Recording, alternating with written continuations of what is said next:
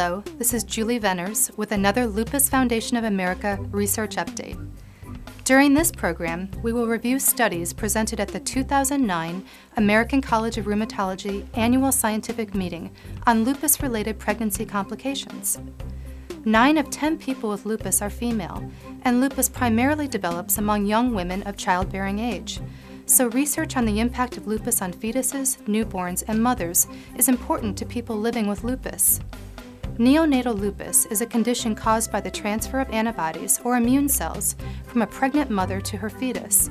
The effects on newborns include heart block, skin rash, liver issues, and low blood counts. Dr. Karun Danan, a pediatric rheumatology fellow at the Hospital for Sick Children in Toronto, presented data about the recurrence of neonatal lupus using a database which included almost 400 babies born with neonatal lupus. But when we looked at this study to really look at all the manifestations of NLE in detail and to follow pregnancies from the first pregnancy forward, we really had to limit our groups from the first pregnancy on. So we ended up with only 36 families and 42 of their subsequent siblings, and really looked in detail for any findings of NLE in their kids. So what we found that recurrence of NLE was actually very common in almost 3/4 of families. However, most of the recurrence was mild. Less than 10% had heart block. The vast majority had rash, blood abnormalities, and 1/4 were completely well with no findings of NLE.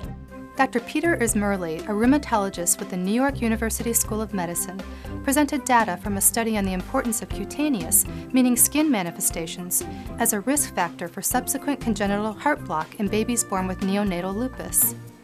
According to Dr. Ismerli, mothers who have antibodies to Rho and LA are at increased risk for delivering babies with neonatal lupus, and the risk can increase in subsequent children. Mothers who carry these antibodies who have not had an affected child have a 2% incidence of having a disease affecting the heart, and they're around 7 to 16% in cutaneous disease. And we wondered whether if you had a previous child with neonatal lupus, does that increase your risk of having a subsequent child affected? And we showed in 77 children from 58 families that you have an increased risk from going on to develop a cardiac neonatal lupus child if you had a previous cutaneous neonatal lupus child, roughly around 18%, which is again 10-fold higher than the 2% risk. However, there's probably a referral bias to the registry of multiple affected children, so we did a second analysis limiting to the 39 children born from 31 mothers, and that risk was around 13%, and they were prospectively followed, so that's probably a more accurate risk. Which is still 6-fold higher than the 2% risk if you have never had a previously affected child. So our sort of take-home message is for counseling. If you have a mother of Rho and LA antibodies who had a cutaneous child who plans on having a subsequent pregnancy, we want them to know that that child is at an increased risk for cardiac neonatal lupus. Although neonatal lupus is rare, children born with heart block have a 30% risk of dying from the complication. Researchers wanted to know if the use of intravenous immune globulin, a class of proteins in the blood, was safe and effective as a preventative therapy for congenital heart block. Dr. Deborah Friedman, a pediatric cardiologist at the New York Medical College in Byhalia, New York, reported on data from the PITCH study.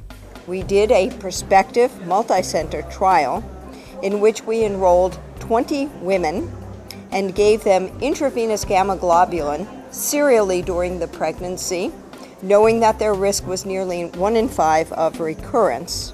All of these women had had prior children with neonatal lupus. We did find that could recruit these women and that the intravenous gamma globulin infusions were safe. However, we were unable to show that this particular regimen of prevention could protect the fetuses against congenital heart block. In fact, 3 of the 20 enrolled fetuses, that is, the 17–18% that we have gotten before, recurred despite treatment. We concluded from this trial that intravenous gamma globulin given in the doses that we used during this trial was ineffective in preventing neonatal lupus congenital heart block. However, We do believe that we should pursue this avenue of prevention by using a higher dose of gamma globulin in the future, as we think this dose, although safe, was not enough. Inflammation of the placenta is being considered as a basis for pregnancy problems related to lupus. A number of studies looked at a mouse model of lupus and identified specific pathways of inflammation, including regulatory proteins that turn off inflammation. Dr. Jane Salmon, professor of medicine at Weill Medical College of Cornell University, presented data from the PROMISE study, a prospective observational study of lupus patients and their pregnancies. Dr. Salmon and her team of researchers looked at regulatory proteins to determine whether or not they were abnormal in 40 women who had pregnancy problems with lupus.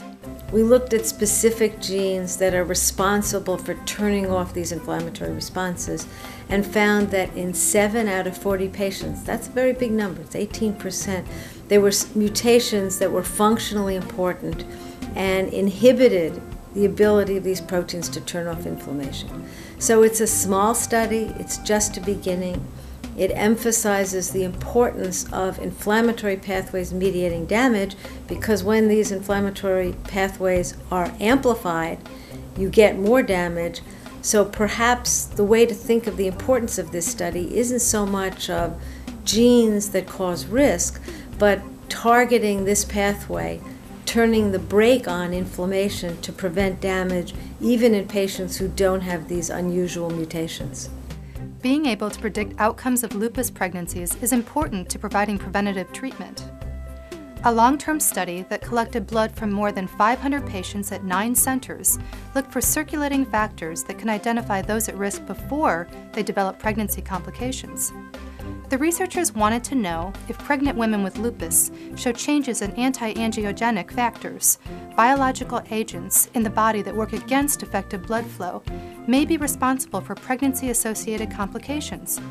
Again, Dr. Jane Salmon. This is the first report of a suggestion that we have a circulating factor that's elevated in the 2nd trimester and is associated with problems in the 3rd trimester. And the factor relates to placental development. So we speculate that they're inhibitors of these growth factors in these patients, and we assume they'll occur early in pregnancy rather than late. That's why the placenta doesn't grow properly. We were able to measure these factors every month of pregnancy, and in fact we found that 2 of them, 2 factors associated with poor placental development and preeclampsia in non-lupus patients, are elevated before there's any evidence of clinical abnormality in the lupus patients.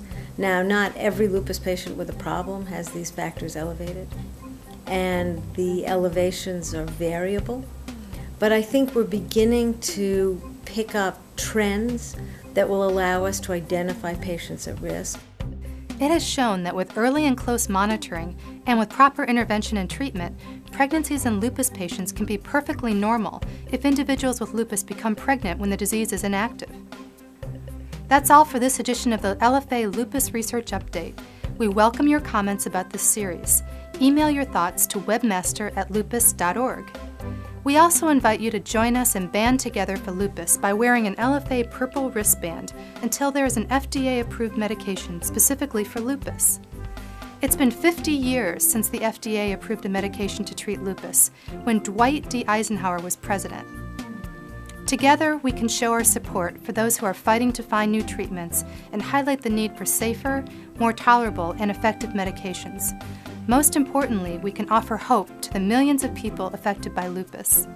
To learn more about this campaign, including how you can get your own purple lupus wristband, visit the LFA website at www.lupus.org/bandtogether.